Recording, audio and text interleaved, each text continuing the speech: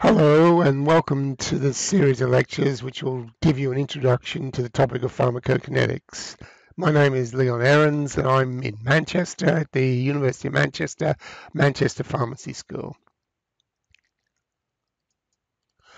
So what we hope to cover in this initial lecture is to list the various applications of pharmacokinetics, define the terms absorption, disposition, distribution, elimination, excretion, and metabolism, and give you a very basic introduction to the sort of models that you're going to come across later, which are used to characterize the kinetics of absorption and disposition. And if time permits, we will describe the role of pharmacokinetics in drug development. So this particular scenario shown in figure 1 gives us a good idea of why we're interested in pharmacokinetics, and it's really about variability. So you probably know that if you were to give the same dose of a particular drug to a panel of subjects, they will all have different responses.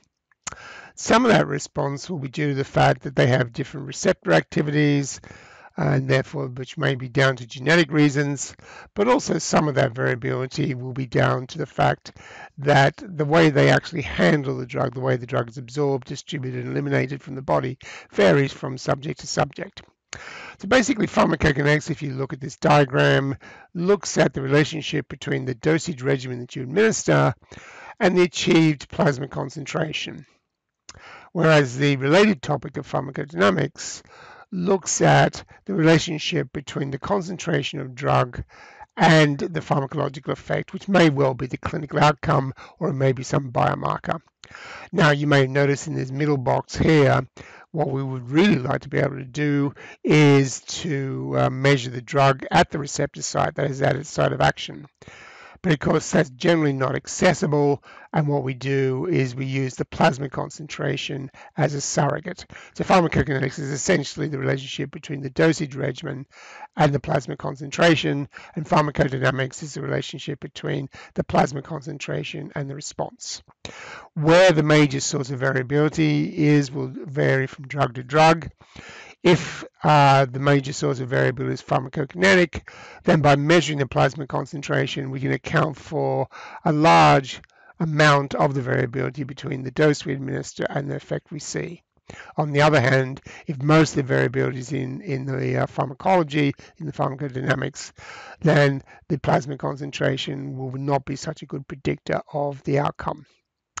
At the bottom here, you'll see a couple of definitions which are used widely. You'll see them used that pharmacokinetics is how the body handles the drug. In other words, how the drug is absorbed, distributed, and eliminated from the body. Whereas pharmacodynamics is basically what effect the drug actually has on the body. So what is shown in figure 2 here then basically describes the pharmacokinetic processes, which I'll say a little bit about.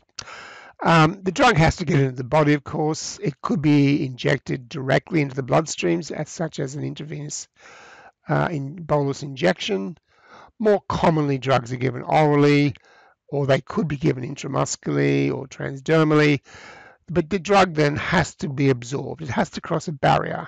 So if you take the drug orally, then the drug has to cross the gut wall and to get into the body. The first tissue, if you like, that the drug gets into is the bloodstream.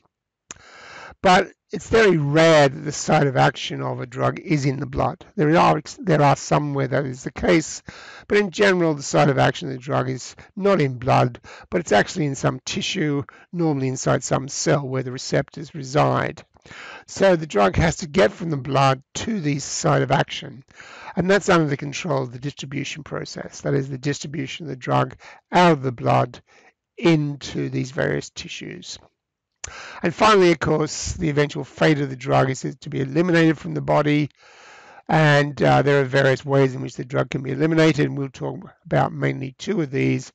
Metabolism, which is the chemical conversion of the drug into a metabolite, and excretion, where we have the removal of unchanged drug. And as we'll see in the next slide, metabolism mainly occurs in the liver, and excretion mainly occurs via the kidney. Sometimes you'll see these processes of distribution and elimination lumped together and spoken about as the disposition of the drug. But I don't think that particular title adds too much to our understanding. So these are the processes: ADME, absorption, distribution, metabolism, and excretion. One important point to note, and I've already alluded to this, is that everything we do in terms of trying to describe the pharmacokinetics of a drug is related to where we can measure it. And we are restricted. In other words, we can't measure, I've already mentioned, the drug usually at its site of action, which may be within a cell in a tissue. We are restricted to measuring the drug usually in the blood or sometimes in plasma, depending on where the assay is performed. We may be able to measure the metabolites of the drug, also in blood and plasma. And we also may see the end product, that is the drug excreted into urine, and indeed the metabolites excreted in the urine. So we are restricted in what we measure. And of course that therefore restricts the amount of information we have and therefore the interpretation of these pharmacokinetic processes. So everything we do is based on measurements in plasma or blood, or perhaps in urine. So these are the processes which I've just been describing. Absorption is basically getting the drug into the body, and we'll talk about that in a later lecture. And one of the important parameters we will come across here is called the bioavailability. And this is essentially to do with the extent of absorption, how much of the dose is absorbed. You're probably well aware that if you give a drug orally, you're not guaranteed that all of the dose will actually appear in the body. And so the fraction of the dose which administered gets in the body is called the bioavailability. And then we have this distribution process, which I mentioned. The drug normally has to get to its site of action, but also to other tissues throughout the body as well.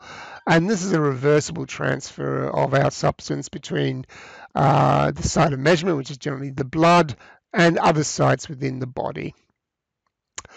Metabolism then is basically the conversion, the normally irreversible conversion of the drug into another chemical species, which is the metabolite. And we'll come on in a minute, and we'll see that mainly occurs in the liver. Excretion, on the other hand, is also the irreversible loss of the drug, but this time it doesn't get converted to a metabolite first, it's excreted as unchanged drug. So the difference between metabolism and excretion, that in metabolism, the drug is converted to another chemical species, which may still be in the body, of course, and then may well be eliminated further via the metabolites themselves, whereas excretion then is the loss of unchanged drug. And we would lump metabolism and excretion together as elimination. As already mentioned, sometimes you'll see the term disposition used to actually include elimination and distribution processes. So this picture here, figure 3, is a picture of the body. So it's not complete. It's not a complete anatomical picture of the body, but it has a number of the major tissues and organs that we're going to be interested in. So each of these little boxes you see here, and some are labeled, represents a tissue. And you'll see at the top the lung, and then you'll see the heart, you'll see the kidney down here, the liver, and then the gut. So we haven't mentioned all the tissues, and we've lumped them all together and just called them other tissues. So here we might have muscle, bone, brain is not mentioned here, and so on. So these are important tissues in terms of the distribution of the drug, or indeed there may be off-target effects of the drug. But for the purposes of pharmacokinetics, we're more interested in the labeled tissues here. Also, these arrows which are connecting these boxes, these tissues, these are blood flows. And so if you go up to the heart-lung system, what happens here is the heart pumps drug directly into the lung where it's oxygenated, and then that is the arterial blood, which then circulates around the various tissues of the body, passes through these tissues, returns to the heart-lung system in the venous supply. So we have these two blood supplies, if you like, the arterial blood taking the drug to the tissues, and the venous return, which returns the drug around the body. So it's a circulating system. In terms of the elimination, then we see, and I've already mentioned this, is the major site of drug metabolism is the liver, and the major site of drug excretion is the kidneys. We've also included the gut in this diagram, and this is a major site of drug absorption for drugs given orally, of course. If drugs are not completely absorbed, of course, they may well pass down the gut and eventually appear in the feces. So this is a physiological description of the pharmacokinetics and fate of a drug. So briefly, some of the applications of pharmacokinetics. And the name suggests pharmaco is Greek mainly for drug, and kinetics means essentially change with time. That's not exact definitions, Greek definitions, but that's what we mean by it. And so what pharmacokinetics does for us, it relates the temporal pattern of response to the drug administration. I already mentioned this previously, that we relate the dosage regimen of a drug to some sort of outcome. So that may be the design outcome, we call it the efficacy, or it may well be some sort of side effects, which we would call the toxicity. The second point here is that pharmacokinetics gives us a rational basis for drug design and drug selection, and very importantly, and we'll do a lot more of this later, dosage regimen design. By rational means, it gives us a scientific basis. So we can say play with the chemical structure of a drug to make it have more favorable properties and then be selected to go through the drug development process. And of course, pharmacokinetics plays a very important part, as I already mentioned, in designing dosage regimens. In other words, what dose do you use of a particular drug and how frequently do you give it? It's used quite a lot in drug development and beyond to try to actually evaluate the performance of the drug. And I've already mentioned the term bioavailability, and this becomes very important for oral products.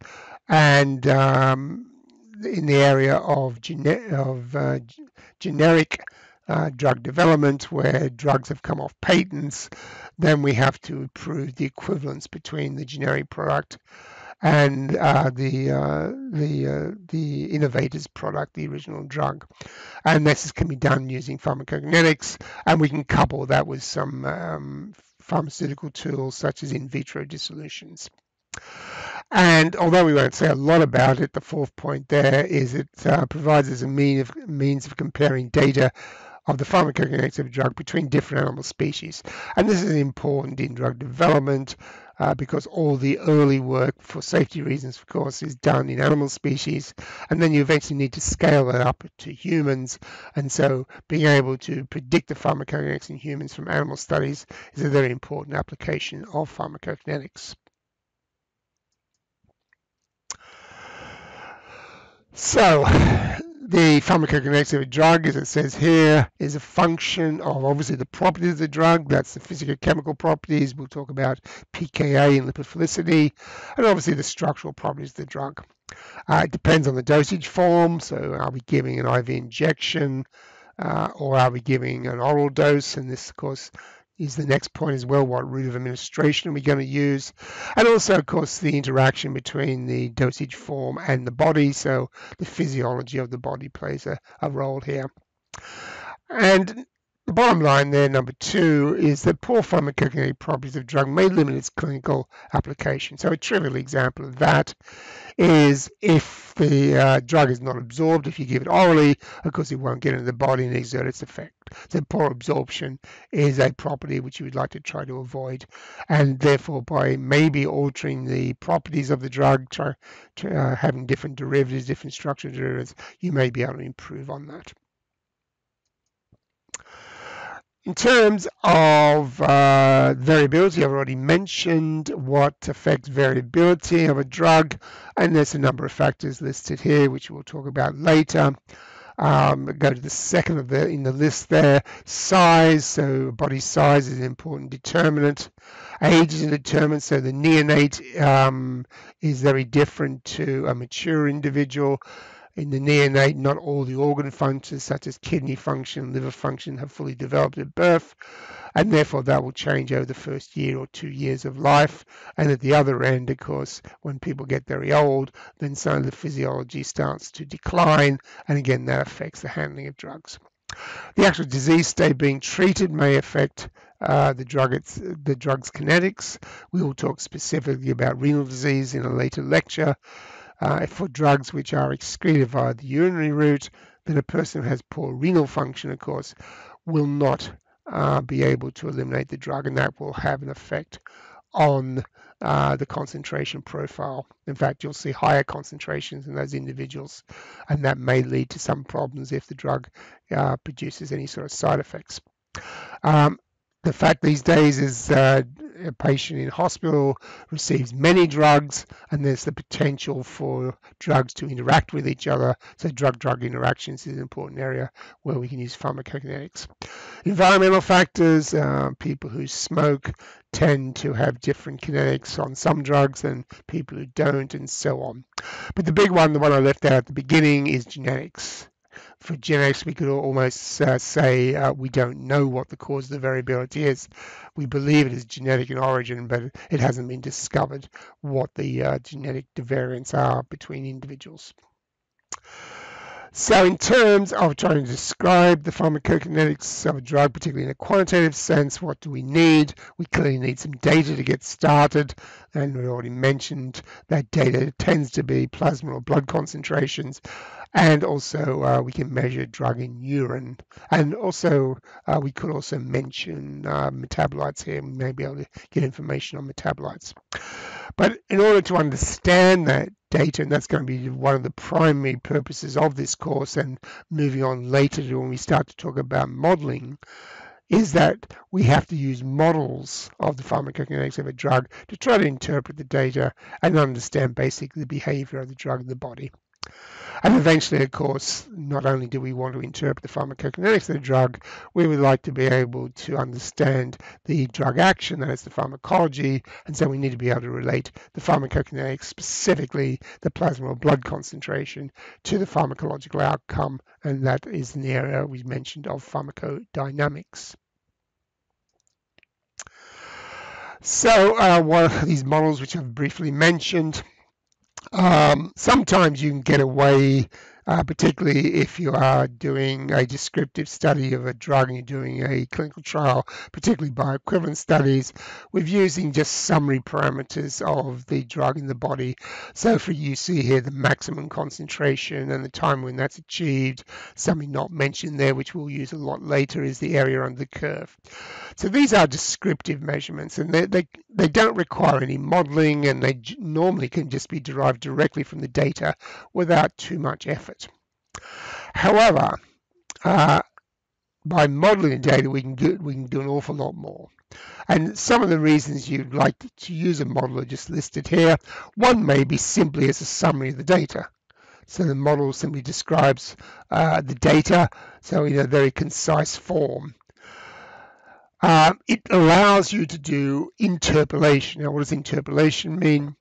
Interpolation means that you want to predict the, let's say, the concentration time profile of a drug following a particular dosage regimen, but you will predict it over a range for which the model was already developed. So in other words, you will use similar doses in similar subjects. So you're not extending it beyond the range in which the model was actually developed. So that's going to be fairly safe because you know the model works over that range. But sometimes you want to go beyond the range in which the model was developed, and that's what we call extrapolation. So an example of that would be you might have developed the kinetics of the drug and a model for those kinetics in, say, a normal human volunteer population, say, for example, a phase 1 clinical trial, but you really want to actually predict what would happen in patients, and patients who have different pathologies. I already mentioned patients who might have renal impairment. And so basically you're extrapolating beyond the situation the model was developed, and to do that you need some mechanistic aspects in the model. So you want to be able to predict. And finally, what a model is very good at, helps us with at least, is to facilitate understanding of the kinetics. So it's the parameters of the model which become an issue here, and we'll talk about these parameters, the ones that describing absorption, distribution, elimination later. So by actually developing the model and determining these parameters from data, then we can actually understand how the drug behaves and how it works in the body. And as it says the more mechanistic the model is, that is more features that it has in terms of the structure of the drug, in terms of the physiology of the body, then they are greater the ability to make predictions and extrapolations, as I've already mentioned. All right, so let's have a look at some models, and we're not going to spend a lot of time here because this will be the subject of later lectures, but just to give you a quick introduction. So a model is basically a mathematical expression which describes the data. So if you look at number one there, we see a model which is quite often used with the sort of data that we see. And as I say, I'm not going to describe this in detail, but that's an exponential model. You see E, the exponential number there, e to the minus b, t is time, c is concentration. Now, this is just an equation. It's just a mathematical expression. I could have used anything here. I could have used a straight line. I could have used a quadratic. I could have used a number of things. And if all I was interested in doing was describing the data, that would be fine. There is a reason we use these exponentials because most of our data seems to actually have this exponential behavior. But they are still relatively, we describe as empirical. In other words, they are simply descriptions of the data. As we get more involved in trying to understand our drug, and I already mentioned this, that we need to have a more mechanistic model, then we start to build what are known as physiological models. And these include the physiology of the body. So that little figure there, figure 4, gives you an idea of that sort of model in which we actually look at particular organs of the body. This might be the liver, for example, and what you see is that the drug is delivered to that organ by the arterial blood supply, and it returns around the body in the venous blood supply. And if it is an eliminating organ, I mentioned it could be the liver, for example, then elimination may occur there. So we build the model around that physiology, and that's what we mean by having a more mechanistic model. In terms of the workhorse of our kinetic models, these are mainly what are called compartmental models. And I'm going to show you a couple of these in the next slide. So I'll show you two of these. The one on the left, figure 5, then is what's called a one compartment model.